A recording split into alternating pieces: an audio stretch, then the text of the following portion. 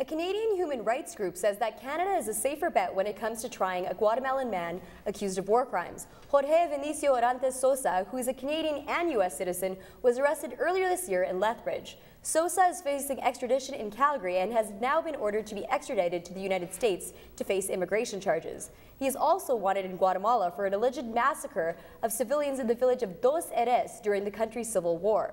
The Canadian Centre of the International Justice has been lobbying to have him tried in Canada in fear that the Guatemalan government may not be eager to proceed in the 30-year-old case and that justice may not be fully served.